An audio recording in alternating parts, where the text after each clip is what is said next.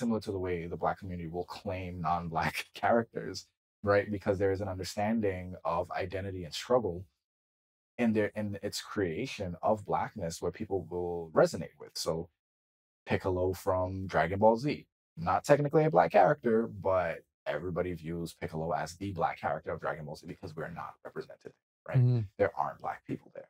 Same thing with like Sonic the Hedgehog. Knuckles is viewed as the Black character, both by the Black community and the non-Black community, and then confirmed by Idris Elba playing the character in Sonic.